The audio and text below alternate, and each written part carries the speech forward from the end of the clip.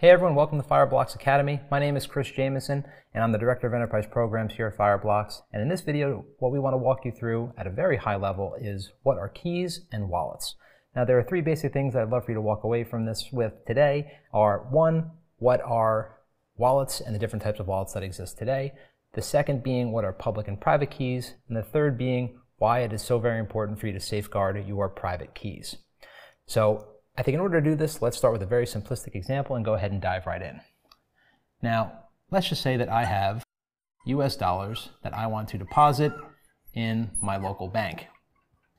Now, I know that that money is in the bank. I can go in, it's probably sitting in a vault or a safe somewhere. I can go in, I can touch it, and most importantly, I can take it out, let's just say via the ATM, and I can put it in my physical wallet. I can then go about my day and transact as I need to.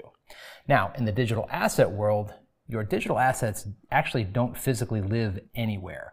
They actually live on the blockchain, and what you own are public and private keys that essentially allow you to move those assets from one place to another and transact as needed. Now, public and private keys from a very high level are essentially just alphanumeric strings. They're very, very long, and they're very difficult to replicate, if not impossible, especially your private key. But they essentially allow you to cryptographically sign for digital asset transactions so that, again, you can move them from one place to another. Now, let's take a step back and let's dive a bit more into wallets first, and we'll come back to keys, and then we'll put it all together.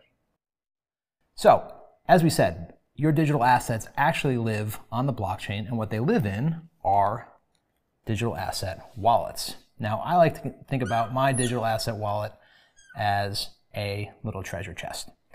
And this treasure chest has basically three kind of key features that are worth highlighting. The first are that it has an address. Let's just call it ABC for simplicity's sake. Now, that address basically allows other people to know where to send transactions to, and also seeing where transactions are coming from. The second is that, let's just say this wallet is going to hold a specific type of crypto or digital asset, let's just call it Bitcoin for simplicity's sake. And the third is that we're going to basically have two figurative keyholes here. And those are for our public and private key. Now, there are three different types of digital asset wallets that you should be aware of. The first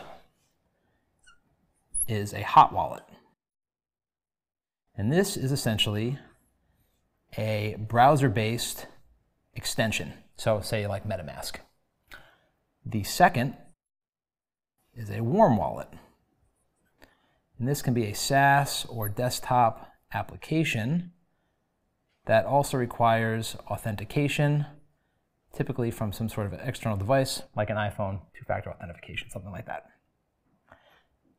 And then the third is cold, also called cold storage, and these are non-internet connected devices, such as an unplugged USB stick. So, if we want to actually take our assets out of a digital asset wallet, transact with them, move them around, etc., we need to use our public and private keys. Now, a public key, very simply, is exactly that, a key that is known or available to the public. Anyone can know this. Your actual wallet address is based off the address of your actual public key, or ID of your public key, I'm sorry. Now, your private key is actually a completely different story. This is 100% just for you. Now, your private key is extremely important, and that's because when you go to actually initiate a transaction, and as you go through the transaction process, you're going to be asked to authenticate your transaction, which means you're going to have to use your private key to sign or authenticate that transaction. Now, if a malicious actor, let's say, were to get a hold of your private key, they could essentially go into your wallet and actually move assets out into someplace different, and once those assets are moved, you're never going to see them again. They're basically gone forever. Now, as a retail investor, that's obviously very scary, but if you're an institution that is potentially managing tens of hundreds of millions of dollars, maybe even billions of dollars, this is something that is to be taken very, very seriously. So safeguarding and keeping your private keys extremely secure is of the utmost importance. Now, let's take a step back and let's kind of put all this together and see how it works, in a very simplified reality. Let's say that I want to send 1 Bitcoin to my friend. So my friend has his own treasure chest or wallet, and he has an address. Let's call it DEF. This is his Bitcoin wallet, let's say, and he has his 2 figurative keyholes here as well. Now, essentially what will happen is that I will go into my digital asset portal of choice, and I will go and enter a transaction where I will essentially type in the actual address and say I want to send my 1 Bitcoin to DEF, and then I will say how much I want to send. I'll say 1 Bitcoin, and then I'll basically hit go. And then from there I'll be asked, do you want to authenticate this transaction, which essentially means I have to take my private key, put it in my private keyhole here, and then once that's done, the transaction will take place. It'll be executed and then confirmed and settled on the blockchain, and that 1 Bitcoin is now officially moved into my friend's Bitcoin wallet. So to summarize, your digital assets actually live on the blockchain, and they essentially live inside our little mini treasure chest called our digital asset wallet.